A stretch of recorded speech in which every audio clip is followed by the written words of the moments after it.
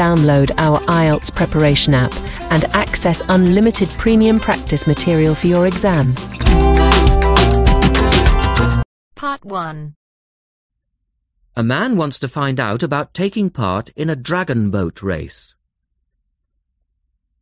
Listen to the conversation between the man and the woman and answer the questions.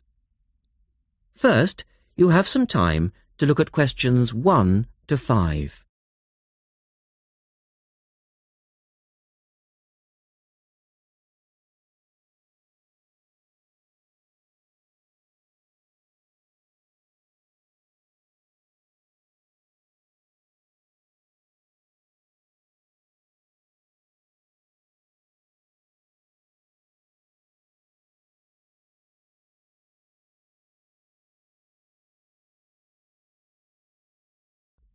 Now we shall begin. You should answer the questions as you listen, because you will not hear the recording a second time. Listen carefully and answer questions 1 to 5.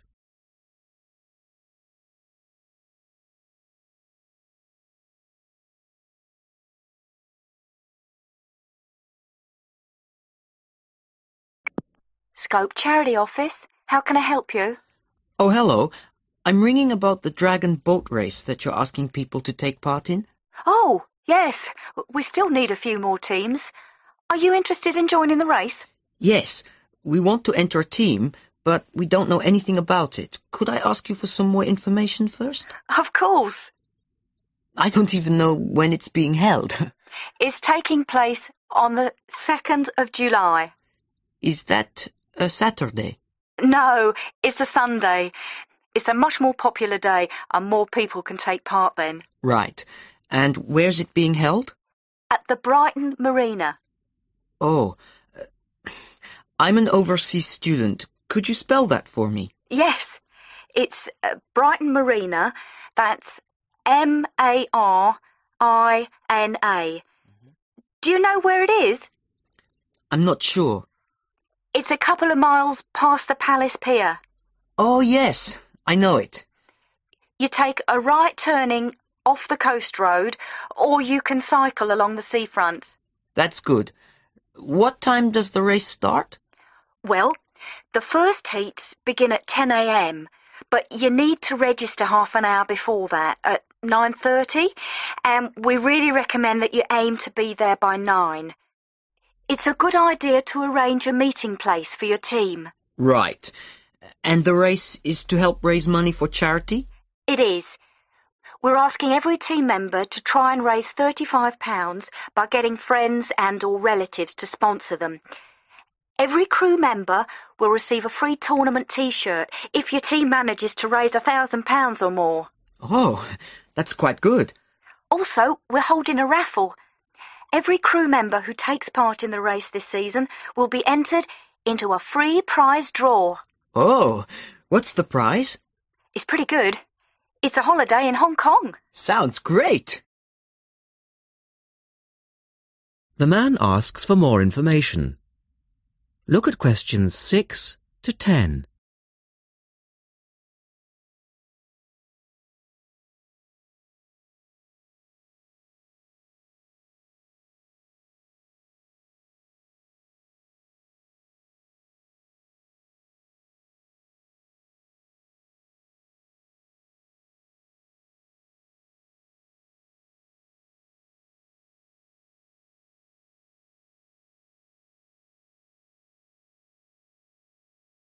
Now listen to their conversation and answer questions 6 to 10. Is there anything else you need to know? Could you just tell me a little bit more about the teams? Well, you need to have a crew of 20 people for your dragon boat, and you then need to agree on who's going to be the team captain. That will probably be you. Fine. I've got a group of 20 people who are interested. Do all the team members have to be a certain age? Well, there's no age limit as such, but if you have a team member who's under 18, then they have to get their parents' permission to take part. Yes, that makes sense. It isn't dangerous, but we do have boats that turn over in the water, and for that reason we need to insist that everyone wears a life jacket as well. And you can hire life jackets from us when your team arrives. What do you advise people to wear? Well, most people wear a t-shirt, shorts and trainers. I certainly wouldn't recommend that you wear jeans or boots. In fact, it's a very good idea to bring some spare clothes. Okay. It can get quite cold and wet if the weather's bad, and there's quite a bit of hanging around, especially if you qualify for the semi-finals or the final. I see what you mean.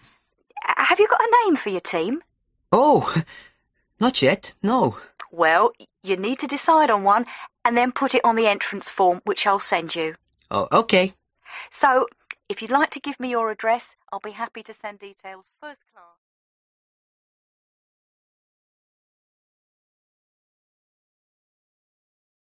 That is the end of part 1.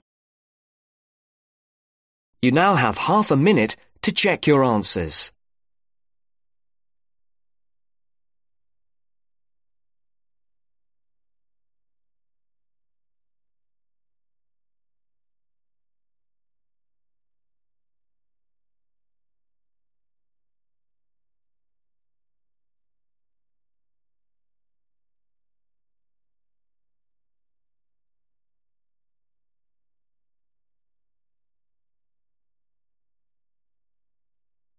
Now turns to part 2. Part 2. You are going to hear some announcements made to a group of people who are planning a trip to Greece. First, you have some time to look at questions 11 to 15.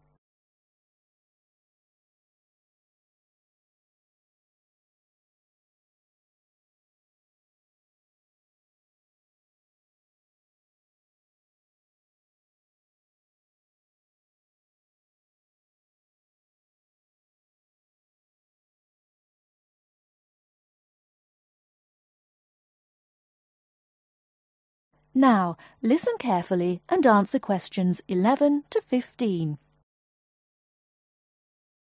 Good morning, everyone. I'm getting very excited about this trip to Greece, and I'm sure you are too. As you know, we didn't have all the details at our last meeting, but I can give them to you now. We'll leave London Gatwick Airport on British Airways next Wednesday. Please be sure to be at the airport by 6:30. I know it's early, but our departure time is 8:25 a.m. We're quite a large group and we don't want to have any hassles. Please be sure to have all your travel documents ready. We'll arrive in Athens at 2:25 in the afternoon and there'll be a vehicle there to meet us. It'll be a full-sized coach so everyone can travel together.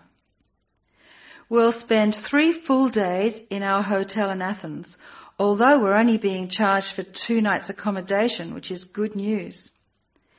The second day we'll go to the National Archaeological Museum to see the enormous collection of ancient Greek works of art, antiques, statues, a brilliant display.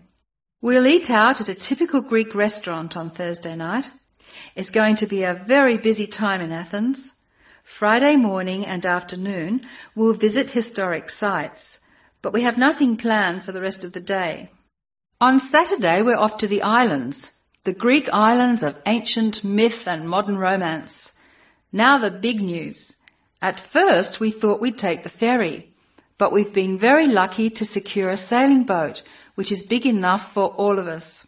I'm really excited about this part of the trip because we'll see the islands to the best advantage and we'll be able to cruise around and sleep on board. We'll get off at different islands and for one part of the trip we'll have people playing Greek traditional music actually on board with us. Now I'll pass out a brochure with all the details. Before you hear the rest of the talk, you have some time to look at questions 16 to 20.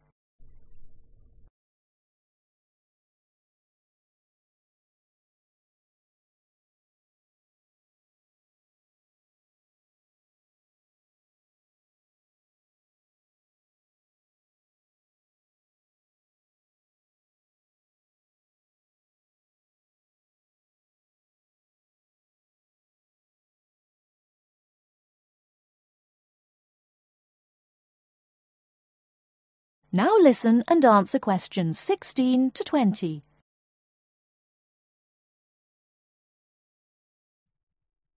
A lot of work has gone into organising this tour, and I'd like to thank in particular the travel agent who got us a really good deal, and the people at the British Museum who offered us such good advice. Trips like this only happen because of the hard work of really expert people. As you know, we have planned a gathering for when we return. I have a list of things which the committee would like you to bring to the party. They are your pictures and something to eat for everyone to share. You are almost bound to have people ask what we have in common and why we're travelling as a group. I suppose the answer is that we're interested in learning about old societies and vanished cultures, and we all enjoy travelling. Of course, we enjoy fine food too, but that's not as important. Oh, I nearly forgot the last piece of information. You'll see there are labels which I have passed around for you to put on all your luggage. Could you fill them in, please? On the top line, please write Greek tour, and on the lower line, write in block letters, I mean uppercase, the letters AA and the number 3. That's AA3. We need to have these labels clearly displayed to help the baggage handlers keep our luggage together on the different parts of our trip, so please don't take them off.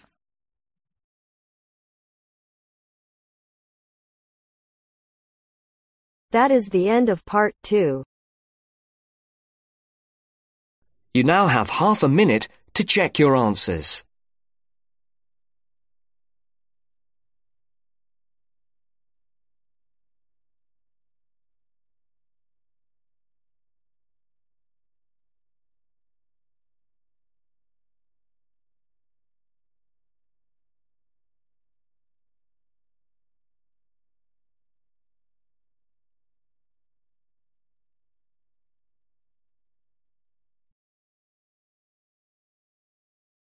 Now turns to part 3. Part 3. You are going to hear a conversation between a moderator and 2 students. First, you have some time to look at questions 21 to 25.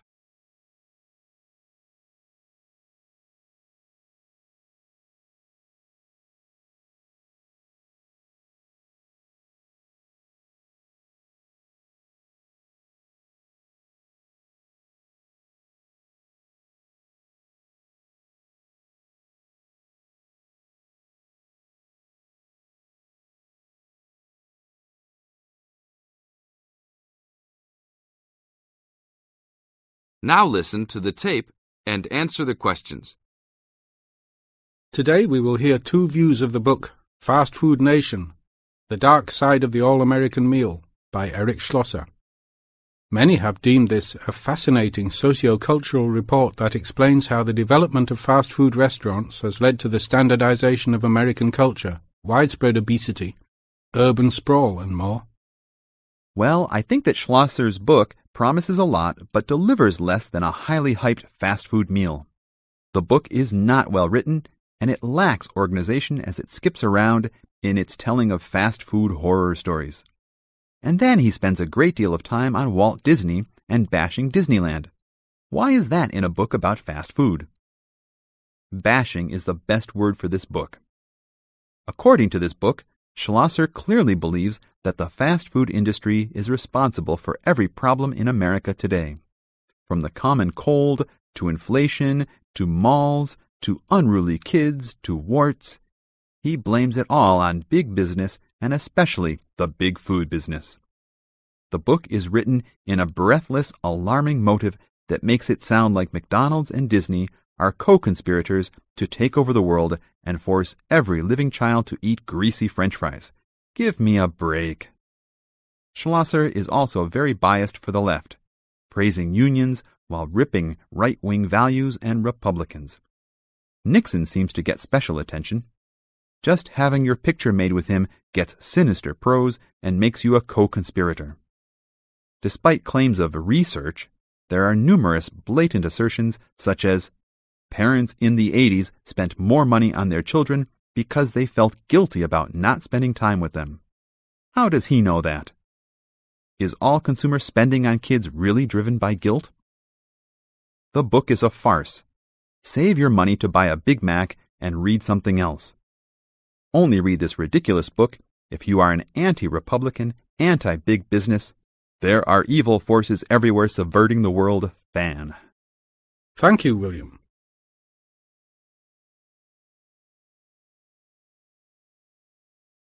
Now look at questions 26 to 30.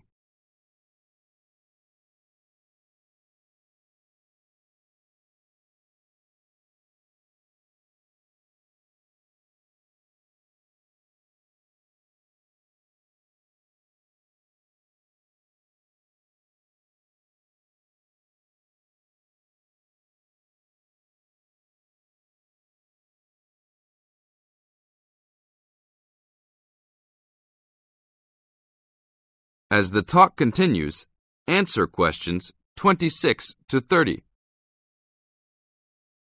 Now we'll talk to another person with a very different assessment of this book. So, Jenny, what did you think of Schlosser's book? Wow, where do I begin? I thought that this book was very informative, very well researched, and a very easy read. Schlosser did a wonderful job of organizing the vast amount of information that he placed in this book. For a non-fiction book, I found that Fast Food Nation kept me entertained throughout its entirety. In fact, I couldn't put it down. The history of the fast food industry itself was fascinating, as well as the background information on the potato and meat industries. The first-hand accounts given by people who work for the fast food industry, as well as the meatpacking and potato plants, added to the reality of the points the book was trying to make. The fast food industry and all industries supported by fast food companies have some serious issues that need to be addressed by the nation. In addition, Schlosser does an excellent job of pointing out the dangers of not only working for these businesses, but eating food supplied by them. It's scary to think about the dangers lurking behind the counter at your local fast food chain. This book really opens your eyes to some health hazards that all of America should be aware of. Everyone should read this book. It will change your eating habits and the way you view large fast food corporations. That is the end of part 3. You now have half a minute to check your answers.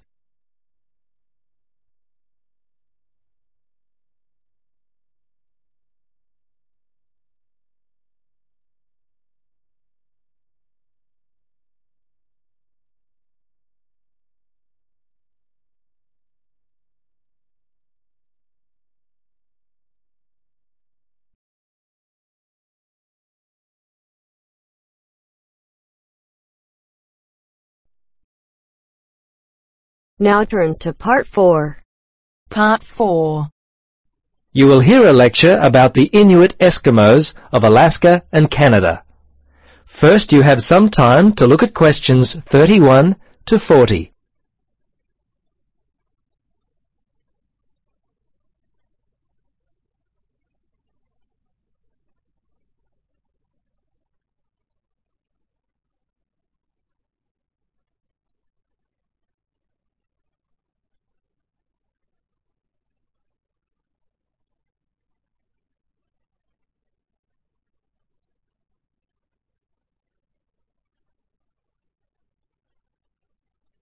Now listen and answer questions 31 to 40. Good afternoon. In our lecture today, we will continue our study of people who inhabit the northernmost regions of the world. Our focus will be on the native inhabitants of Alaska and Canada, the Inuit Eskimos. They have been called the native inhabitants, as the Inuit were the people who had most recently migrated across the gap between Alaska and Siberia. Distinctly Asian in origin, the Inuit, which is literally translated the people in their native language, developed their civilization in what is now the Bering Sea region about 1,000 years ago. Their culture spread eastward and is called the Thule culture, after the place in northern Greenland where archaeologists first discovered it. The first Europeans to meet Inuit people were Norse settlers in what is now northern Newfoundland, Canada. These settlers lived there for a short time around 1000 AD.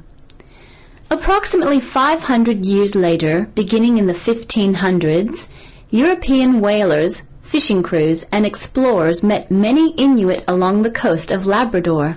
Russians and other Europeans first met Alaskan Inuit in the 1700s. 100 years later, in the mid-1800s, whalers began to hunt in the Arctic. Some Inuit were employed by whalers and traded with them during that time. Perhaps one of the most interesting aspects of the Inuit is how they were able to survive and grow in such a harsh Arctic environment. Firstly, and not surprisingly, their homes were well adapted to the freezing conditions. They lived in predominantly two types of housing that would keep them warm. In the cold summer, they would live in tents that were made from the skin of the animals they had hunted for food, and they also traveled in boats. These were called umiaks by the natives. In the winter, they would live in houses made of sod, and when on hunting trips, they would commute by dog sled and build temporary houses made from ice. These igloos, which is the Inuit word for house, were uniquely made with a sharp blade carved out of walrus tusk. They would cut large blocks of hard-packed snow, about 3 meters wide, out of the ground. The blocks would then be used to build a 6-meter dome over a wide, shallow hole. Within 1 or 2 hours, an igloo up to 10 meters in length could be built. It was weatherproof and large enough to house an entire family.